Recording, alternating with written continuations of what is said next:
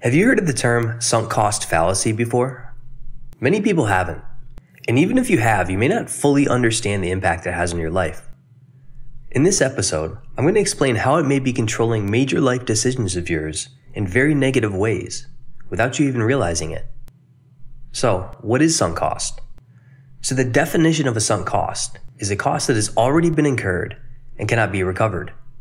So, why is this important? Well, most people fall victim to sunk cost fallacy, which means we often make incorrect decisions when it comes to sunk cost. We incorrectly value the sunk cost we have as more than zero, which leads us to suboptimal decision making. Even people who understand expected value can fall victim to this trap. We're wired to believe that the time or money we already have invested into something should be factored into our current decision making. That's flawed logic. This is a bigger problem than you realize, and it's negatively impacting your life.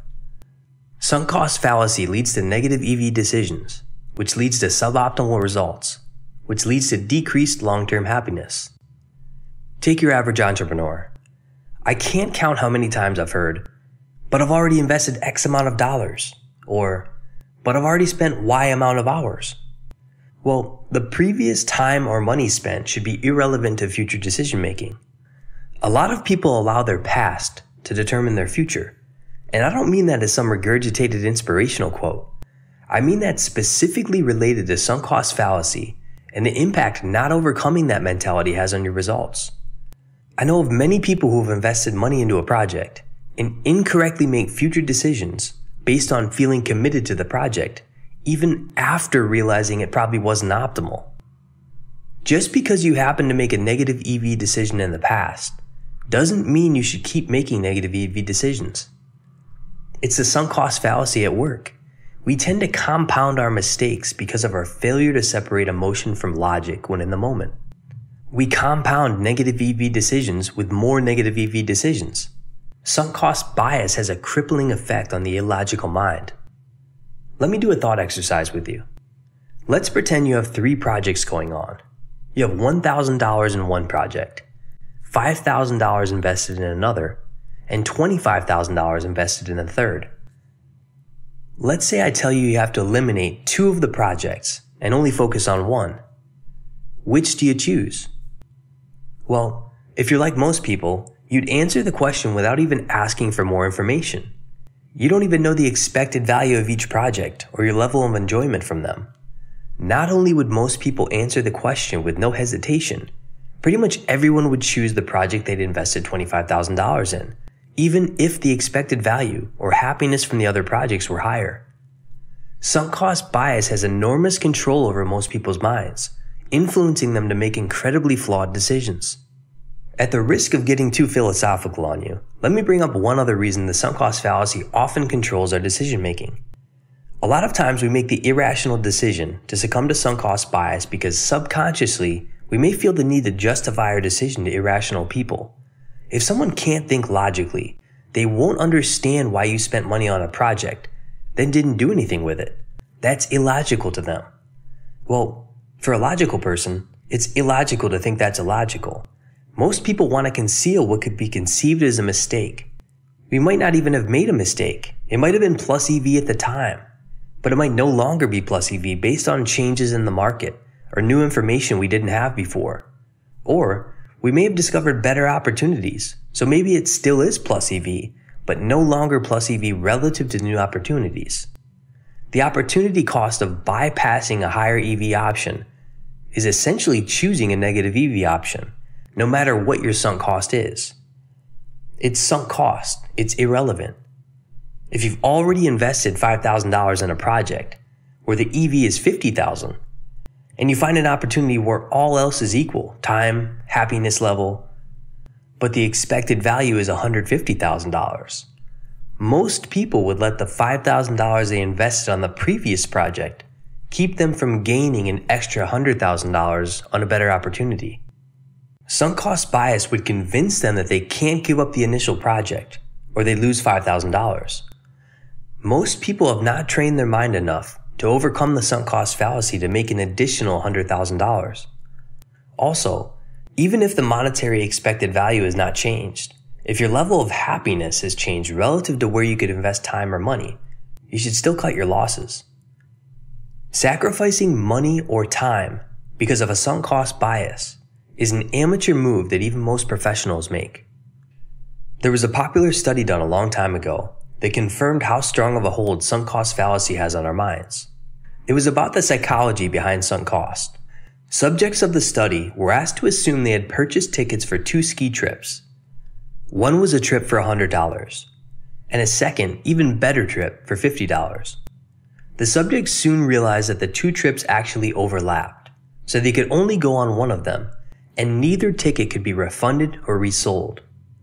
The majority of the people in the study chose to attend the less enjoyable trip because it was more expensive. The loss seemed greater to them, even though there was no actual loss. It was just the sunk cost fallacy playing tricks on their mind. They couldn't get the money back from either trip, and they still chose not to attend the trip they would enjoy most. They let their past decisions incorrectly influence their future decisions and future happiness. It's pretty mind-boggling that we're wired in a way to make suboptimal decisions, even when we know exactly what we want. I think we can overcome the sunk cost fallacy with practice, starting with small decisions and working our way up to where it's natural for us to think in terms of expected value, instead of being influenced by sunk cost bias. Let me give you an example from my own life where I practiced not falling victim to sunk cost fallacy with a conference I was supposed to attend. See, there was a conference I was supposed to go to that I'd purchased a ticket a while back for, but decided it wasn't a good use of my time anymore. So I threw the $500 conference ticket in the trash. Why? Well, based on a lot of my goals changing, conferences don't serve me much at the moment. It would have been a distraction for me. I had many friends who couldn't believe I was going to throw away a $500 ticket.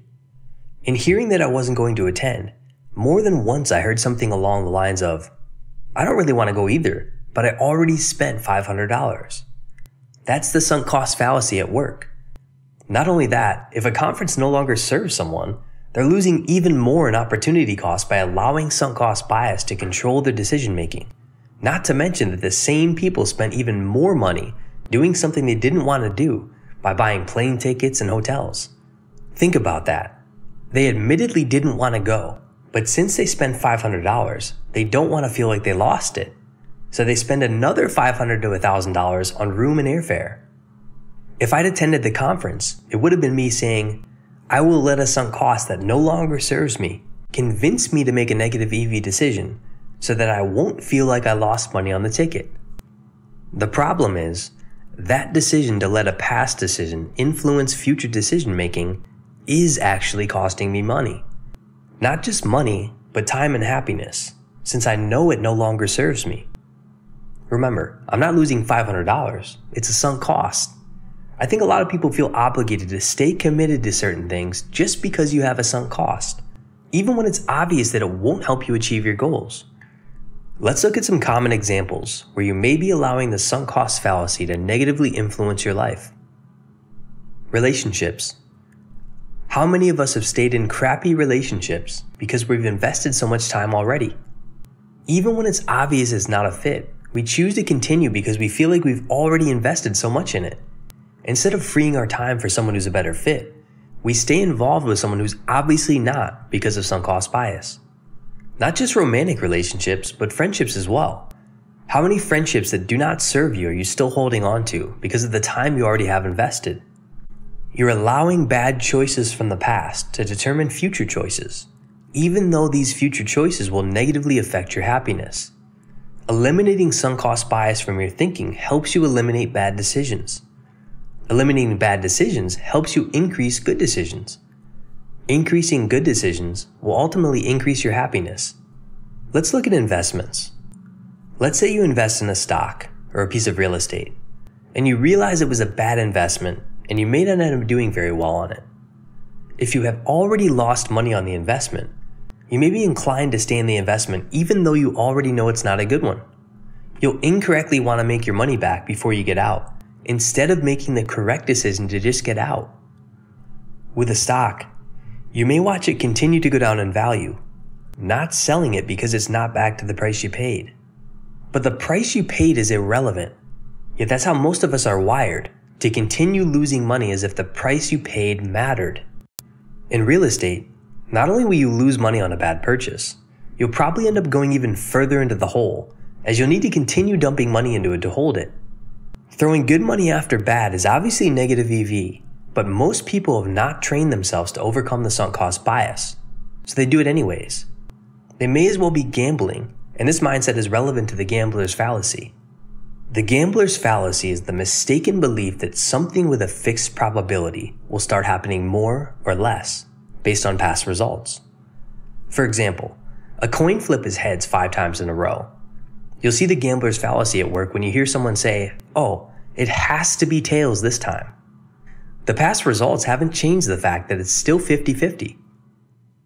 When I played poker for a living, I profited from the gambler's fallacy many times. Players would often have trouble walking away from the table when they were losing, even if they were at a big disadvantage. Their mindset was, "I just need a couple big hands to get back to even though it was unlikely they'd make their money back, since they weren't skilled enough to be a winner in the game.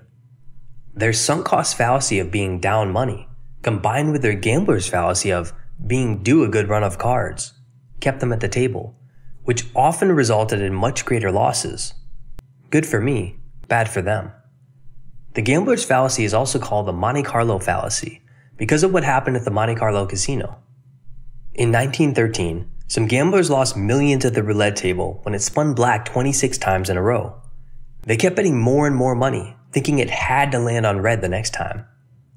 While the probability of coming up black 26 times in a row is extremely unlikely, the probability of each following spin did not improve based on past results. It stayed exactly the same. If they'd understood the gambler's fallacy, as well as not getting caught up in the sunk cost fallacy of needing to make their money back, they would have saved millions of dollars. Another one to think about is consumption. People say, "I must consume it because I've purchased it." It's a common way of people falling victim to the sunk cost fallacy. Watch someone at a restaurant attempt to eat all of their food, even though they're already full. Even people who are on a diet often allow this bias to control their actions. "I need to finish my plate," they say. They even attempt to justify it with illogical statements like, "There's people starving," as if that's related to their decision. Well, then how does eating it help them? A more logical question would be how to get the food you won't finish to the starving people if that's a real concern of yours. Otherwise, you're just making illogical statements while getting fat. Let's look at the endowment effect. Like anyone else, I'm often bad at throwing things away. I've got all sorts of clothes that I never wear. So why do I still have them? For some reason, I still value them, even though they're of no value to me. The reason for this is called the endowment effect, which is when people place more value on things they own, only because they own them. The reason I wanted to include this example is because it relates to the mindset entrepreneurs have about projects they're involved in. They tend to hold on to projects they shouldn't be involved in because of a combination of the sunk cost fallacy, or how much time or money they have invested, and the endowment effect, where they're overvaluing the project only because of their ownership in it. A long time ago, my mom taught me a good way to deal with my clothes that I think will help you deal with your business decisions. She said, "If you saw this shirt in the store today, would you pay $5 for it?" I was amazed how many clothes I wanted to hang on to that after applying the $5 rule to, I quickly got rid of. I was able to fill up many bags of clothes to donate that would have just collected dust in my closet. How can you apply the $5 rule to your current job or business project? Let's think about it. This is probably one of the most important for you to think about. A common line of thought is, "Well, I've already been at my job for X years already. I can't leave now." It's irrelevant that you made the bad decision of getting that job in the past. Don't continually make more bad decisions because of your sunk cost bias. Maybe it was a good decision for you at the time, but you've since realized you want more out of life. Great. Make the decisions that allow you to get more out of life.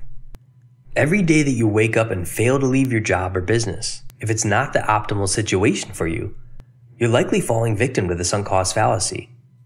If you're involved in a job that's no longer a good one, or no longer makes you happy, you need to leave it. It does not have to be more complicated than that. Don't allow the time or money you've previously invested to influence your future time and money commitments. Always make the plus EV decision. If you're an entrepreneur, it's the same for you and your business venture. It does not matter what previous time or money you have into something. The sunk cost fallacy will only confuse your thinking in a way that leads you to less profits or less happiness. So, how would I apply the $5 rule to your job or business venture? I would ask this question. If I'd never been involved in the project up to this point, would I still want to get involved?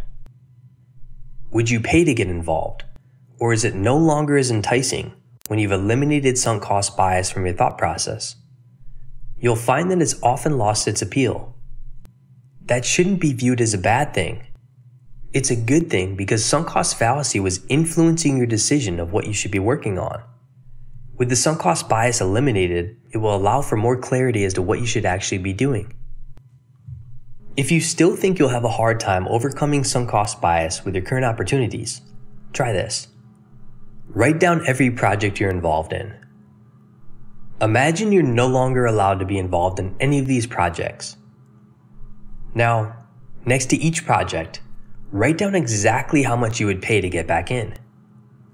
It's a quick way to be honest with yourself. If you're not willing to pay a good amount of money to be involved, there's a good chance sunk cost fallacy has a hold of you, or else you'd have already quit being involved. This should help give you clarity about which projects you should actually be working on. If there's projects on your list that you wouldn't be fighting to get back in, you shouldn't be letting the sunk cost fallacy hold a cloud over you and be using you as a puppet to work on projects you shouldn't be in. Believe it or not, sunk cost fallacy doesn't always have to be a bad thing. Now that you understand that our mind is made to react in this illogical way, you can actually use it to your advantage. Let me give you an example. If you invest in a gym membership, you'll feel more obligated to go when you normally might have stayed on the couch. The same sunk cost fallacy justifications you use against yourself can be used for you as well. You'll be likely to justify going to the gym with statements such as, "Oh, I have to go to the gym today. I already paid." Even though you having paid is not relevant to whether or not you should go to the gym today. You're allowing sunk cost bias to influence your decision, which happens to be a good thing in this case. I try and purposely put myself in this situation. I travel often, and one of the first things I do is get a gym pass, because I know it'll make me want to go, simply because my mind doesn't want to feel like I'm losing something by not using it. Short-term memberships are often much more expensive, and I've found that the more expensive it is relative to what a normal membership would be, it actually increases the chance you'll go. For example, last year I was in Melbourne, Australia for a few days, and I bought a 3-day pass to the gym for around $40. That's a lot for 3 days in the gym. So even though I fully understood the sunk cost fallacy, I could feel myself being more driven to go to the gym because subconsciously I felt like I was wasting $13 a day if I didn't go. So sometimes sunk cost fallacy can be helpful, and you can use it to your advantage. Whether that's investing in a gym membership, a trainer, a business coach, or something else where you can take advantage of the flaws of your mind for your own benefit. Here's some things to remember about the sunk cost fallacy. Whether it's money or time related, you need to consider the influence sunk cost fallacy has on your mind. Consider the opportunity cost of operating with sunk cost bias driving your ship instead of logic. Correctly evaluating your expected value and opportunity cost will help you. Don't think like this. Well, I've already got $5,000 into it. I need to make my money back first before I can move on. Well, no you don't. If it's a crappy business project, you'll make $5,000 back much faster by focusing on a good one. But I've already got 6 months into this idea. I have to make it work. The months you have into something is irrelevant to whether or not you should be spending future time on it. Think like this instead. Would I still invest in this project if I wasn't already involved? Disregarding previous time and money invested, how does this compare to other opportunities? A lot of people's failure to understand expected value means they consistently make negative EV decisions that they attempt to justify with emotional rationalization, a common one being sunk cost fallacy. The funny thing is, anytime you allow sunk cost fallacy to influence decisions, you're actually going to make it harder and harder on yourself to let go in the future. Essentially, falling victim to sunk cost bias not only means you're making a negative EV decision now, but increases the chance you'll make a negative EV decision in the future, because at that point you'll be even more invested. Is there anything you're currently spending time or money on that one of the main reasons you're doing so is because of the time or money you already have invested? If so, I urge you to step back from what you're doing and evaluate the situation logically. Is this the best use of your time or money at the present moment? If not, for your financial future and happiness, it's imperative that you realize sunk cost fallacy is driving your ship and that you must take over the wheel. You'll make substantially more money long term if you understand the concept of sunk cost fallacy, and more importantly, how to make sure you only let it influence your decisions when it's to your advantage. The rest of the time, you need to make sure it's not taking you off course. This will open you up to more plus EV opportunities and less stress. More plus EV decisions plus less stress equals increased happiness.